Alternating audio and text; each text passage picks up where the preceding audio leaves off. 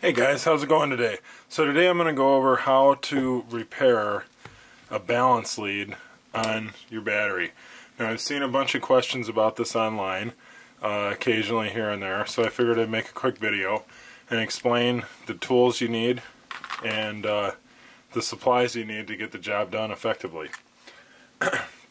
So obviously here you can see that this has a damaged balance lead on this pack. I messed up a little bit and forgot to tuck it in, so hence how this happened. So I figured, why not, let's make the video. Now, what I wanted to cover with you is the things that you're going to need. So you're going to need a crimper, you're going to need your 4S balance plug, and you're also going to need pins. So, and you're going to need clippers, of course, and then it's very helpful, but you should already have it, is to have a meter. So what I'm going to show you is the proper pins that they should be in. And you can check this by taking a good battery and testing that. So on a China Hobby line pack, it's kind of weird, but the red is going to be effectively your negative, and then the black wires are going to be your positive. So what you can do is you can stick your meter in here, and this is with this I don't know if you can see it here, this is with these, with this idiot proof connector with these top parts facing down, so you'll see the pins. So you come in here and you put your probe on one and you put it on the other. So now what we should have is we have 4.22. This is a fully charged pack.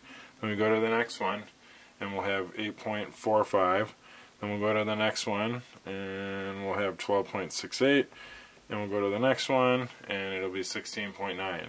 So when you put it back together, you want to see that. Now in this pack, we don't really have that much to fix. So this is kind of like an ideal situation. So what I would do here anyway is, and this clip might actually be serviceable. I think that it actually is. So this would be a very easy repair, but for the purpose of this tutorial, I'm going to go through and I'm going to cut all these so we can shorten the lead a little bit. And again, it's just for the tutorial. So when you cut these, do not, under any circumstances, cut all these at once, because what will happen is you'll get a nice spark and you're going to end up messing up your tool. Worst case scenario, I suppose the battery could explode, but I doubt it. You know, you get your tool out of there in time, but don't cut all of them at once. Same thing goes with if you're ever going to recover your XT60 plug off of batteries. That's some people do that. I don't bother with it. I got plenty of wire, but you can end up using this wire. If you have a damaged pack, you can save that for something else. So the first thing I'm going to do is I'm going to cut this off, and you want to do these one at a time. I'm going to take my strippers here, and I'm going to strip back. I got to clean that out. I'm going to strip back a little bit of wire here. You don't want to have too much. You just want to have about that much. So I don't know if you can see on the camera here, but you want to just have a little bit stripped. Then you'll take your pin. You get a pin here, and when you load this into this tool, again, I don't know if you'll see it, but there's an area here that's slightly deeper than the other part. You want to take that and you want to slip this with these prongs down. You want to slip that inside of the tool there, and then you slowly close it, and you get it just to right about there, the first click. Then you want to take your wire and you'll insert that in the tool. You want to get that all the way down in there, and then you crimp. So now when we pull this out, we got a brand new connector crimped up, ready to go. So I'm gonna cut the tape here. I'm gonna do all the rest of these, then we'll go back through and we'll cover assembling into the plug, and then we'll test it with our battery checker here, and we'll make sure that everything's good to go. See you back once I get the rest of these crimped. I got all my crimps done here with my connectors on there, or all my pins I should say. So now we're going to move on to the next step, and we're going to put this inside of there. But we got to, first off, we got to test this. So we're going to come back to the meter. Let me move this where you guys can see this. Okay, so there we go. So we're going to come back with the meter. And remember, at least on this brand of pack, China Hobby line, our red is going to be our negative, which is kind of in reverse. But as you can see, so now we have 11.44. That we don't want to put that one in the first position, or the second position I should say. That's 3.8. So that's the one that we want to have in there first. So we'll come over here and we'll reference our good pack. And again, we can see that over here on the left side with the raised portion, that's where the red one's going to go. And then this guy here is going to go in the next spot, because we read 3.8. So now it's important, make sure you don't get those to touch, because if they touch, then you're going to be in trouble. And this part here that sticks up, that grabs onto it, that is going to go into this portion here where you see the hole. That's where that's going to go. So we'll take that one, and again we're all the way to the left here.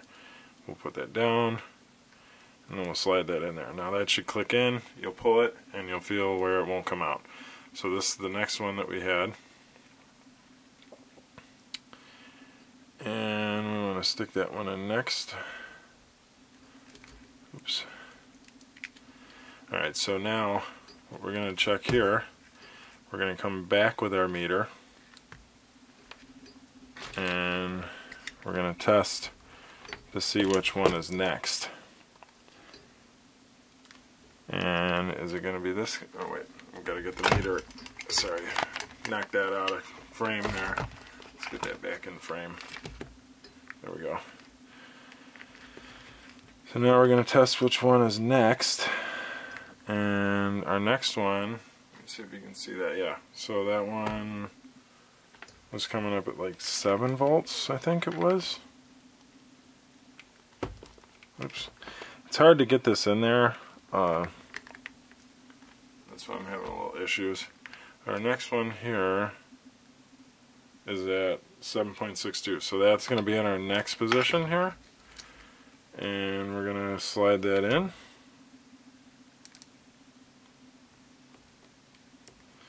Alright, that one's all locked in. Now we're going to come to the next one. And the next one should be around 12-ish, 11 or 12, so that one's 11. So that one's going to be our next one.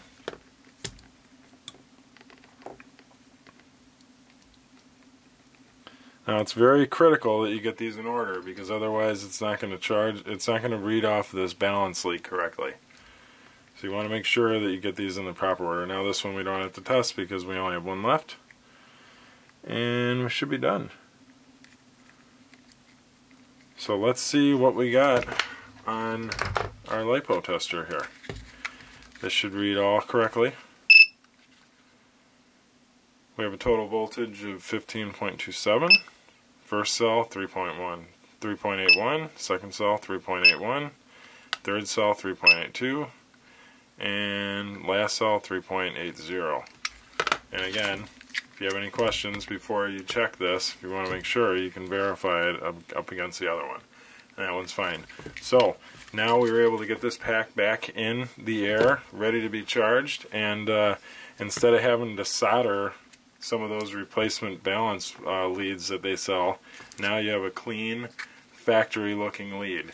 All the descriptions for the connectors, the pins, and the crimper that you're going to need, this will all be in the description of the YouTube video, and you'll be able to buy those parts. So for these, I buy these from DigiKey. And then this, I'm going to have 2 suppliers. One of them is from Ready Made RC, so if you need to get it right away, you can order from them. Or the other one, if you don't mind waiting, you can buy it from an overseas supplier. And again, I'll have the link in the description for all that. Hope you guys have a good time, and hope it helps you fix your damaged packs.